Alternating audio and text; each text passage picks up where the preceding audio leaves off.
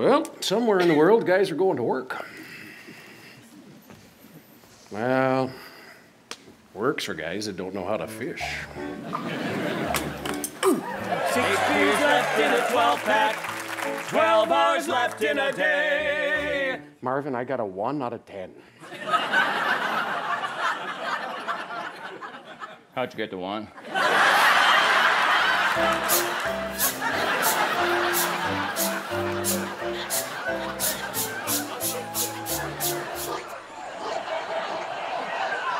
I am the king of all you see inside these shanty walls. My castle I will never leave, except when nature calls. Yeah, things was like they are on the boob tube, they'd be different than they are. Take two. Yeah, but you know though, Marvin, there's only 2 times that I like to eat fish. Yeah, when it's snowing. And when it's not.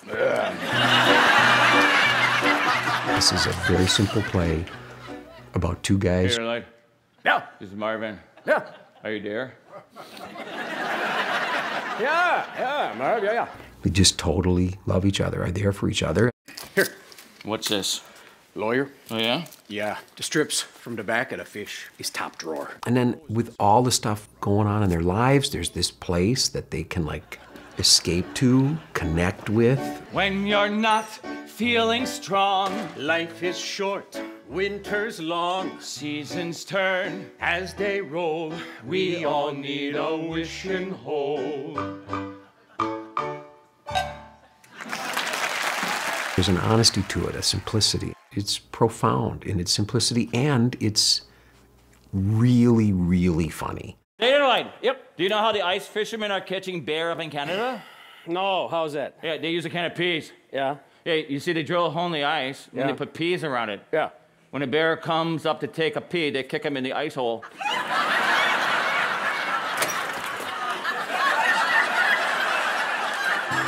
Guys on Ice was written by Fred Alley, the book and the lyrics, and composed by James Kaplan. Fred Alley was one of our most prolific writers, and he was one of the founders of AFT. Well, in the mid-1990s, Fred Alley and I were both writing plays for the theater, and he mentioned he was interested in writing a show maybe about ice fishing, and I said, yeah, I've been thinking about that too. I had gotten kind of bogged down in writing another show, and so I was too busy at that point to pursue writing Guys on Ice with Fred, and he ended up taking over the project. Unfortunately, Fred died when he was very young. He was only 38 years old, and it was only a couple of years after he wrote Guys on Ice. What if you knew life was through today? What is one day worth?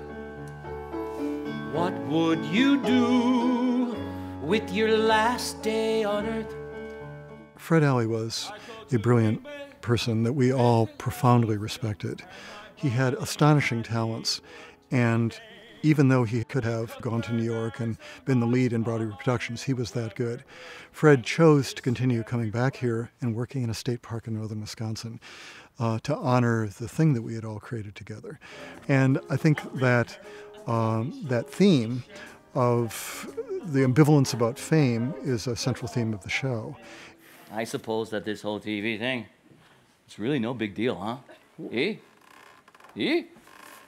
What? No big deal. No big deal. It's not having these huge houses or being famous on TV. It's, if you want to get soapy and about it, it's love. We all want love. Why did you go? Why won't you stay? Don't be the one that got away. I think one of the reasons the show is great is it's not just funny. It really is about the fact that life is short and life is precious. In the wink of an eye, we could be pulled up to the pie in the sky far away, where the angel fish fly in the sweet by and by, and the skies are not cloudy all day.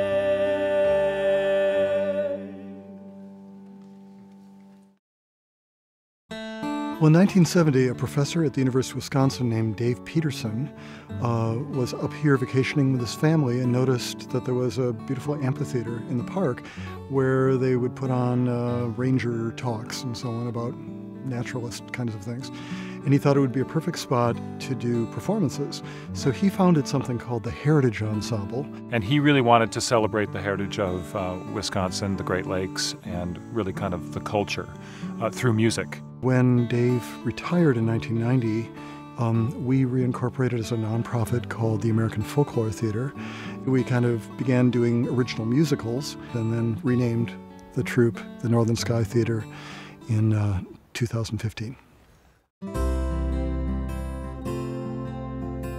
We're very lucky to be at Peninsula State Park, which is really, many people consider the jewel of the Wisconsin State Park system. It's a beautiful amphitheater out in the middle of the park where we're sitting. The surrounding towering pines and other trees, the openness to the night sky, so the setting itself is profoundly relaxing and comforting for people. There are theaters that are outdoors, and there are theaters that do musicals, but there's something about the feeling here that's just unique. But out here where the day begins, they had things to share.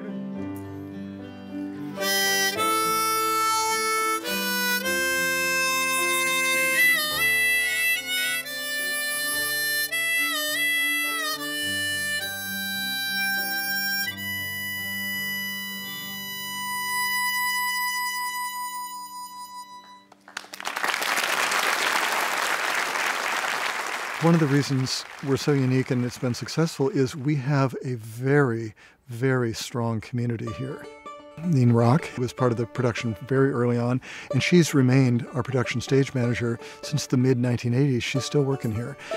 Fred's brother Dave Alley is our tech director, and he's been doing that since the mid-1980s. Doug Mancheski has been here, I think, since 1997. Lee Becker has been here since '94. We've coalesced, and we've all grown into a culture of support. When I'm sitting in the pit, I get to watch Steve and Doug do their thing night in and night out. And I'm never bored watching them, again, because they just live in these characters and make it feel like it's happening for the first time. There's these stretches of like an hour on stage where my only thought is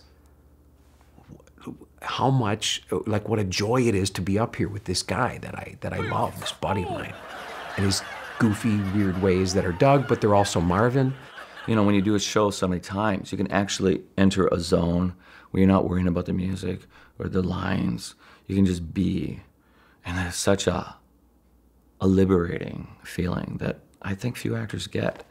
Fred would always say, besides Marvin and Lloyd, and of course Ernie, there's another character in the play. It's the audience.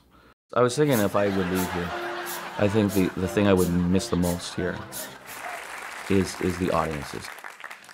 Thank you very much. I'll be appearing at the Oneida Casino with my very good friend, Mr. Bud. They are so loving. They just give love. I just feel so much love on that stage. A lot of families who come to Door County, they coalesce around this place because it feels like it's theirs. They can grow up together watching this theater company, and then they can bring their grandchildren. That constant roll of the generations who just keep filtering through here is the magic. And it's the thing that we hook into. It's the thing that we love about it. Having lived in New York and traveled around a lot, I've just come to really value and appreciate what makes Wisconsin special as a place and the people special. And that's what this company's always been about, is writing these shows that take normal folks and ennoble what their life is about. And this show is just the touchstone for that. Not much to show, though, for a day of fishing. No skunk. But the last time, I caught a trout that weighed 25 pounds. Yeah, well, I caught a lantern, and when I pulled her out, she was still lit.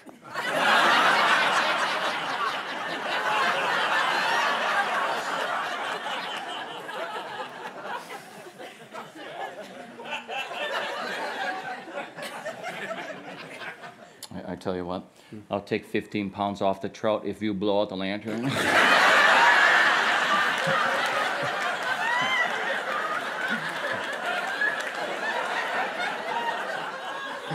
Sure thing. Night, night. See you on the ice. See you on the ice, Mark. Yeah.